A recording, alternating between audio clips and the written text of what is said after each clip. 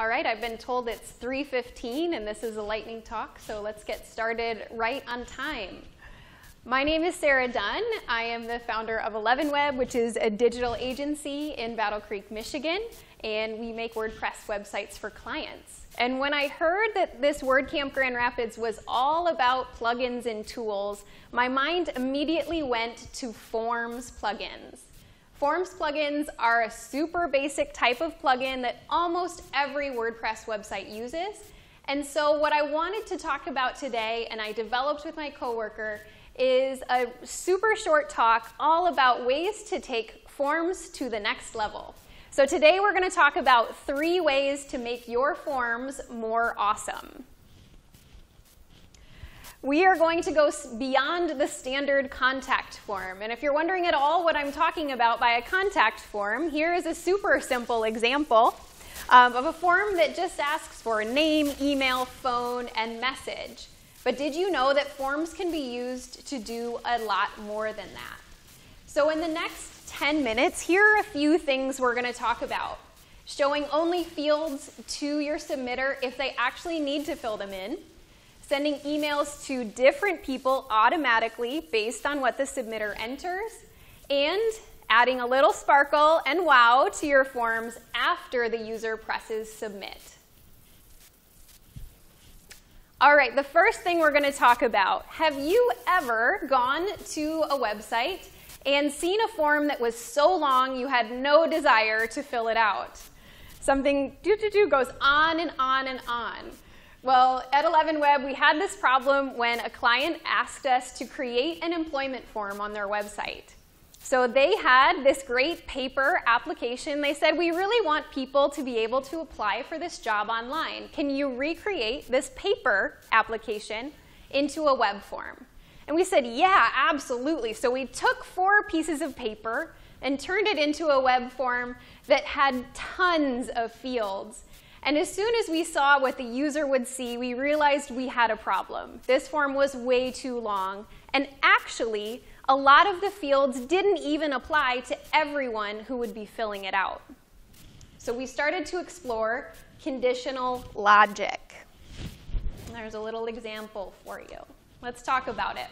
Conditional logic allows you to streamline your forms. And this is a feature that's available on a lot of different Forms plugins. My examples today are from Gravity Forms, but other Forms plugins will also offer these types of features. In conditional logic, we don't show them what they don't need. And that means we allow fields to appear based on answers to other questions. So for example, what is a little blurry on your screen asks the question, did you attend college? And only if the user clicks yes, does it ask them to list their college or university details. If the user didn't attend college, this field isn't useful and doesn't need to be shown. So one way to make your forms more awesome is to use conditional logic to clean them up, make them shorter, and make them a little bit more approachable to use. If you're a little curious about this, I want you to know at the very end of this presentation, I will be showing you where you can get slides as well as a full blog post with a little bit more in-depth how-tos and what to do and how to actually create this using Gravity Forms or other plugins. Let's talk about a couple other uses for conditional logic. Say you want clarification on feedback. You ask someone a yes or no question if they were satisfied. If they said no, you might want to ask them why. So if they answer no, you can drop down an extra field asking for explanation.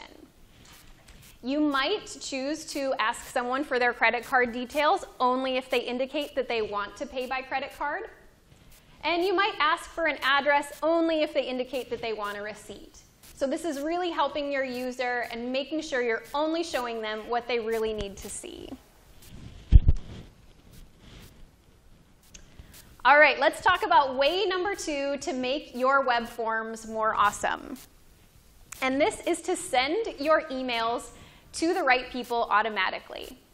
So most companies, when they want people to inquire with them, they have one general email address. So imagine info@companyname.com.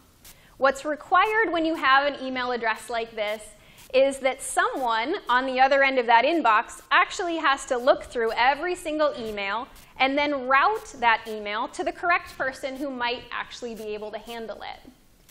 Instead of having that person in the middle, you can actually use your forms to send to the right person automatically using conditional routing. So we came up on this when a client of ours who's a concrete company has multiple departments. They sell a lot of different products and services. And we said to them, would you like it to be a little bit easier to get your email inquiries to the right person? So we developed a simple field on their contact form, which is shown here, that says reason for inquiry.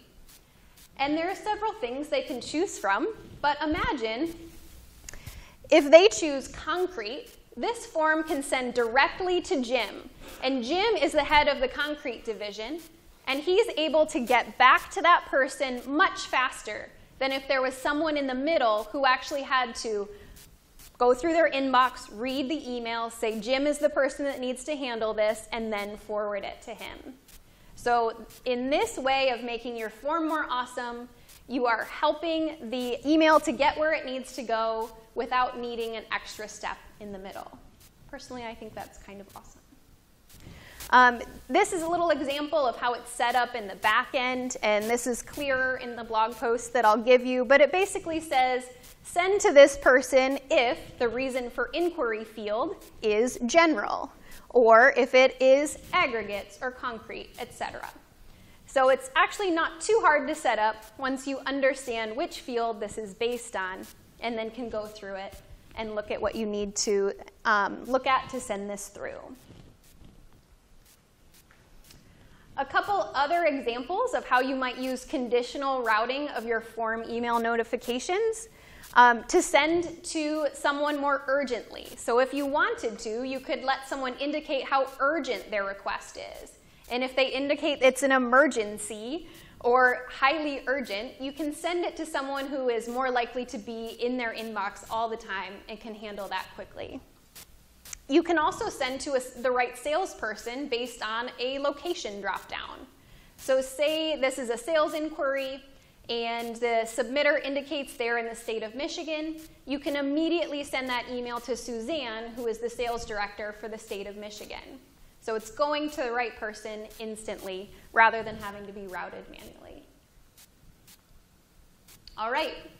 Our third way to make your forms more awesome is to improve the experience after the form is sent. So I think we've all filled in a form, and you put in your information, and you press submit, and there's a default message that just says, thanks for contacting us, we'll get back to you soon. Which is fine, you can have that. But if you really want to take your forms to the next level, what you can do instead of the default confirmation message is redirect that submitter to a custom thank you page. And on that page, you can put anything you want that could add value for that person that just submitted. Here are some examples. What you see as a screenshot on the left is for the Skull Island Resort. And one of their goals is to drive more people to their email list. So after someone inquires for pricing, they see this message that says, check your inbox for personalized pricing. Until then, if you're interested in learning more, check out our newsletter. And then they have an opt-in box there that someone can use to opt in for the newsletter. So you're capturing them and interacting with them more. Some other things you could include on a thank you page are a brief explanation of how you will follow up with the submitter. That's great for setting expectations so someone knows what happens next. That's going to leave them with a better impression of you and your website. You might give them instructions if you need them to do something next in the process of contacting you. So should they read something before an initial sales call, something like that. You can put that information on the thank you page.